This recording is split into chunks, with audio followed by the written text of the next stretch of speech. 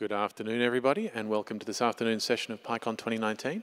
Our first speaker in this block is Hayley Denbraver, and she'll be speaking to us about engineering ethics and open source software. Please make her feel welcome.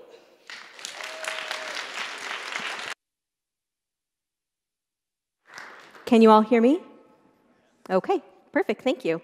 Well, hello, thank you, and just thank you so much for joining me today. We're going to talk about engineering ethics and open source software, and I'm really glad you weren't put off by that title and that you're here, so thank you so much.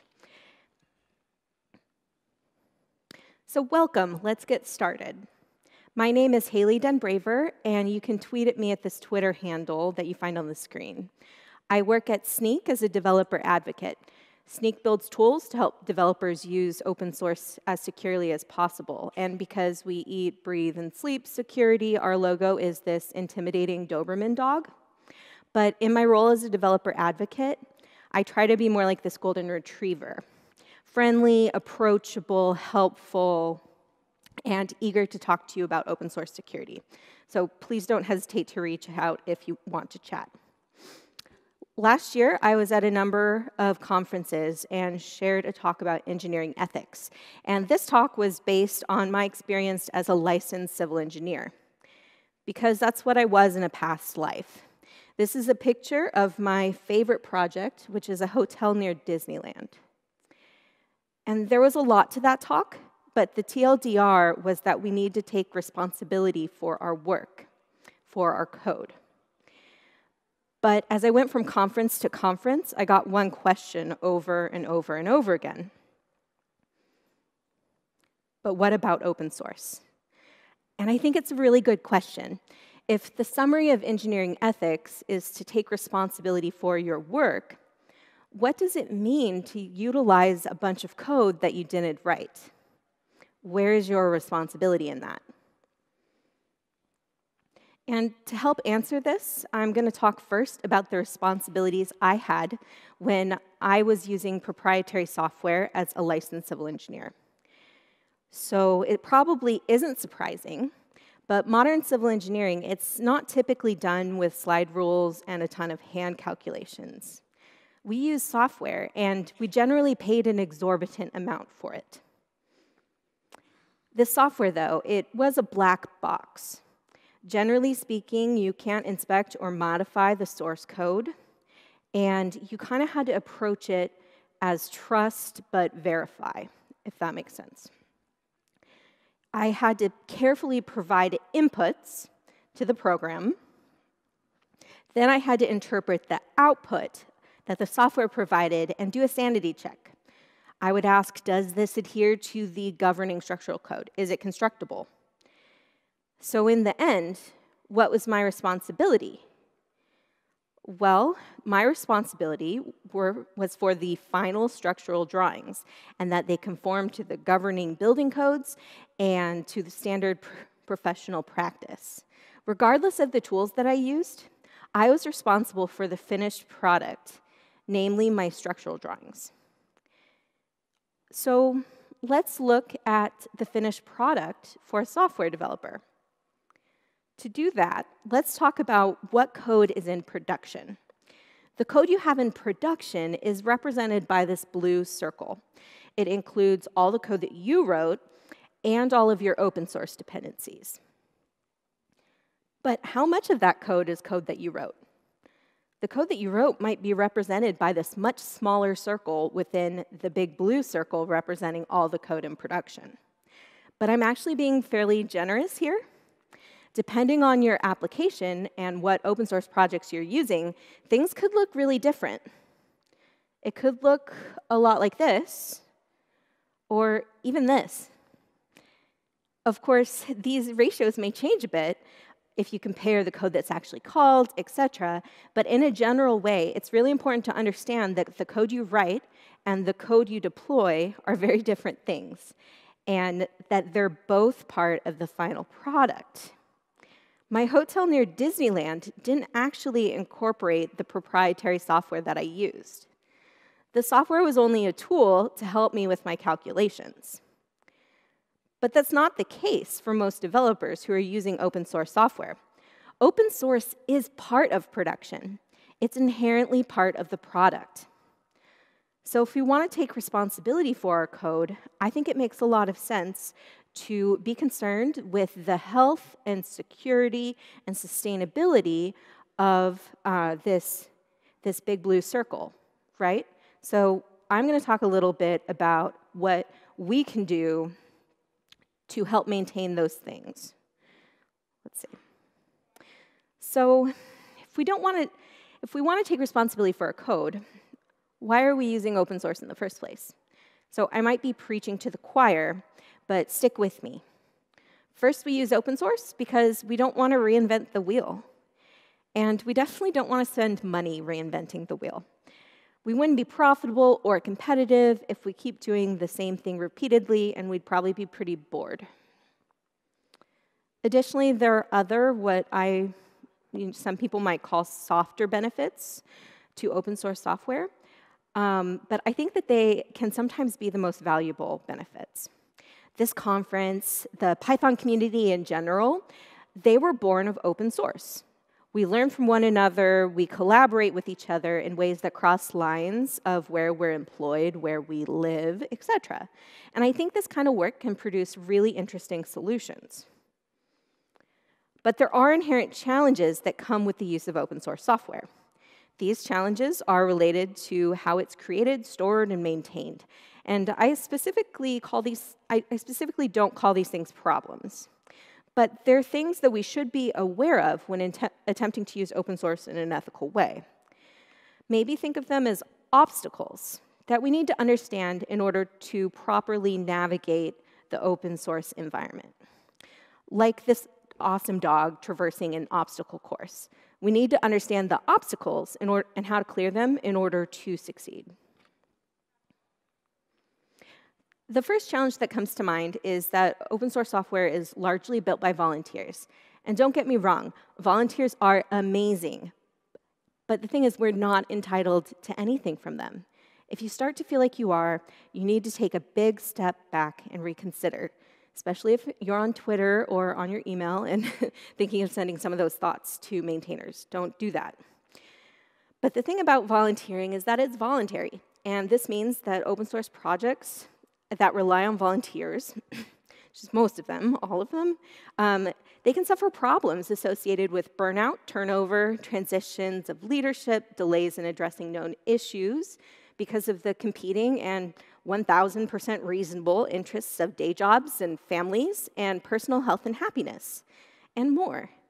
And you see these things in your day job as well, but consider how much bigger that impact is when you're not getting paid, right? It's easier to drop that, and that makes sense.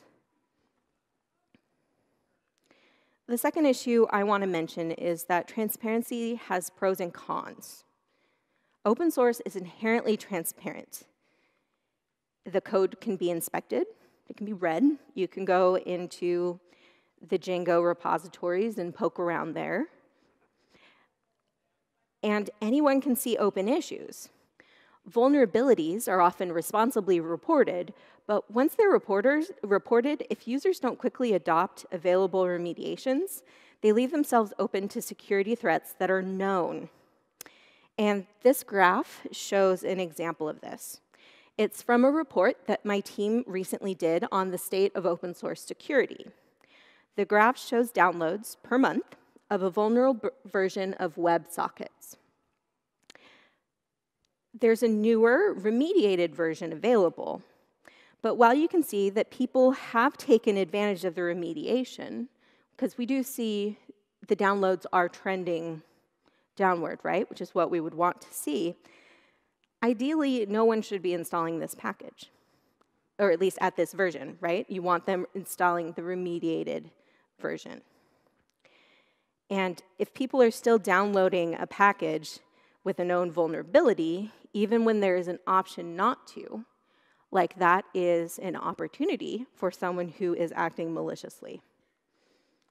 So what does this all mean for us? I'm going to address the different sets of stakeholders and hopefully offer good suggestions to make open source the best that it can be. First, I want to address maintainers. And start by saying thank you. Thank you so much for the work that you do. You often do not get the appreciation or support that you deserve, but it is not exaggerating to say that we wouldn't be here at PyCon without you. I have a few recommendations for you, but I think it's important to start with appreciation. My first recommendation is to carefully select and use a license. This is a benefit for both you and your users. There are lots of good options that vary in strictness, and you can definitely find one that will work for your project.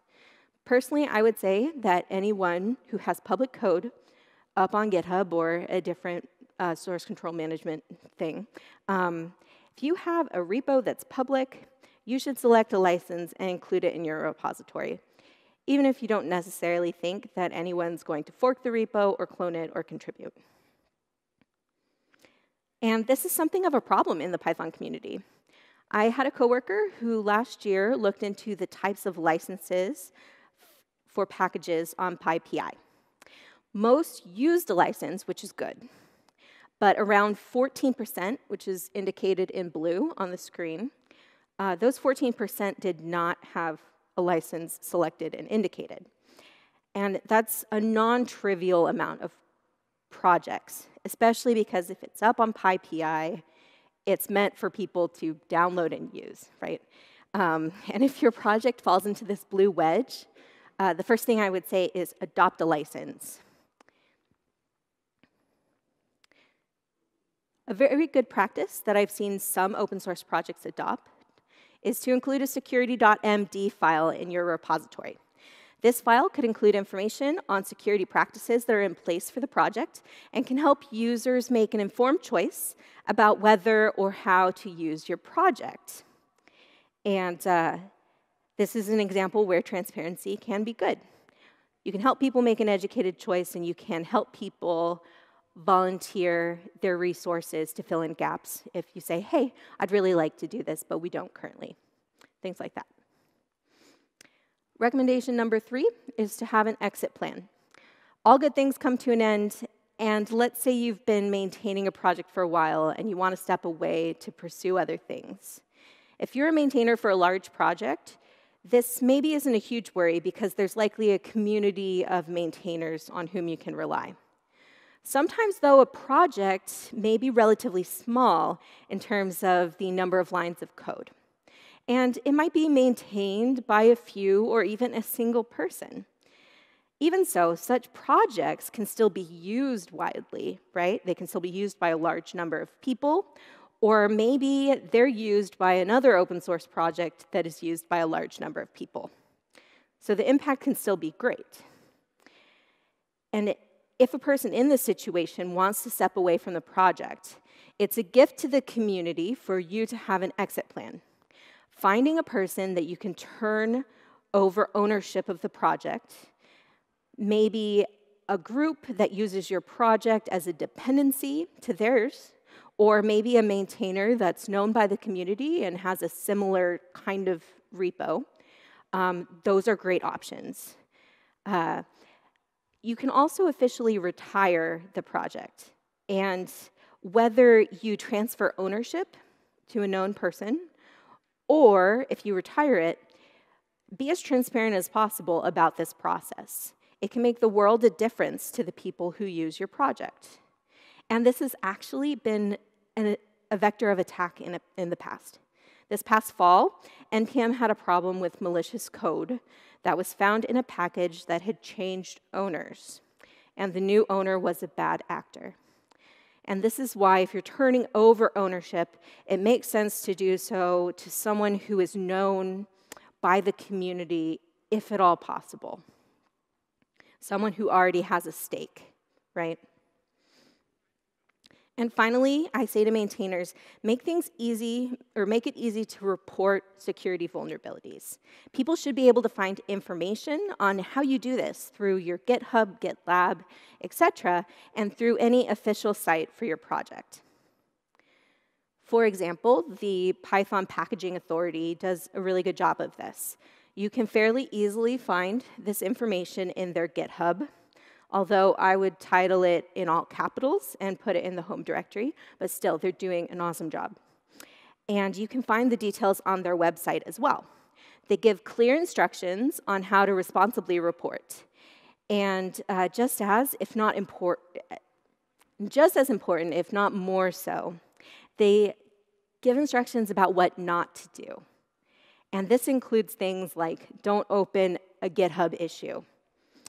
Maintainers, make it easy for others to help you in ways that will actually be helpful. Make sure people can easily find a way to responsibly report vulnerabilities. In the previously mentioned State of Open Source Security report, my team found that more than half of maintainers, more than half of them had the experience of someone opening a public issue to report a vulnerability. You want to avoid that if at all possible. It means a greater risk to your users, and you are going to have a bunch of pressure to fix the issue now. Make it easy on yourself by making it easy for others to report a problem in a discrete manner. Next, I have some recommendations for companies that use open source software. First, contribute. As Russell Keith McGee said at our opening keynote, get out your wallet, right? Let developers contribute to your projects to the projects that you use on company time. Financial support is very important, but I think it's great if you let people contribute on company time as well. And make sure that it's included in your metrics for evaluating employees and things like that, right? Because if it's not rewarded by your company for an employee to do so, they won't, or at least they won't on company time, right? You need to make it beneficial for everybody, right? And it really is important to support projects financially. It can make a world of difference to the people who maintain the projects that you use. Open source allows you to build amazing things. It helps you stay competitive, and you should be actively involved in supporting it with time and with financial resources, even if you're small or new. I want to add that if you have people with security expertise, I would encourage you to especially allow them to contribute on company time to an open source project that you use. Their expertise can be particularly valuable to the health and sustainability of an open source project, because this is sometimes an area where maintainers might not feel confident, and it never hurts to have a second pair of eyes, right? Some more findings from my team's State of Open Source Security report indicate that among open source maintainers, security knowledge seems to be improving, but only 30% of maintainers rate their security knowledge as high. You can see them in purple on this chart. And this is an area where companies can help. Give time to your security-conscious people and allow them to contribute. Recommendation 2, document and plan. Keep close track of the open source software projects that you use and their dependencies that those projects use. Build time into your roadmap for your developers to keep up to date with their project versions or refactor when a particular tool is no longer supported. This work has business value. That's why you're putting it on the roadmap. These kinds of things are not nice-to-haves. They're essential to a healthy project, right? Think of it as preventative medicine. That helps. Another thing that I would add is to use available tools. These tools will help you understand your dependencies and the known vulnerabilities within them, and some of them can help you with remediation. My employer, Sneak, makes tools that does this, and we have a free tier. But there are open source options as well. pipn, for instance, has the ability to scan for known vulnerabilities in your dependency tree, and that's really awesome. I would try that. And number 4 is to lead by example and responsibly report vulnerabilities. Number 5 is to donate a bug bounty program. Do you have a bug bounty program for your projects, for your products? Consider turning that around and sponsoring a bug bounty program for an open source project that you use. Bug bounty bug bounty programs have some pros and some cons, and it seems to be better at capturing certain kinds of vulnerabilities than others. But this is a concrete thing that you can do. It's good PR for you, it's good for your security, and it can encourage reporting and responsible reporting for the projects that you rely on, and that's just a win-win-win. All right, so these are ideas for companies, and we've talked about ideas for maintainers, but what as individuals can you do to use open source in a really positive way? First, I would say is educate yourself about open source software. All of us are going to be coming from a different starting point in our familiarity with open source and how it works. And so wherever you are, take the next educational step to learn more about the open source software ecosystem, right? GitHub has a great tool that will introduce you to open source. It has good recommendations for best practices, and I encourage you all to check it out, especially if you're a little bit newer. Second, I would encourage you to keep track of your dependencies and do your best to keep up to date on releases. This is just good for the health and sustainability of any projects you may have. Third, I would say you should consider a security tool. These tools that I mentioned for companies are available to you as well. I challenge you to try using a tool on one of your repos and one of your projects and see what it finds. For instance, I have this sample project of mine from when I was first learning to code. Using Sneak, I found 8 vulnerabilities, including 4 with high severity. Now, this isn't really deployed anywhere, so I don't need to remediate anything. But if it was, then I would want to know where these vulnerabilities are and what I could maybe do to upgrade them and patch them and things like that, right? Knowing is half the battle. A security tool helps you be vigilant. So let's say you're using a security tool and everything checked out. So you're good, right?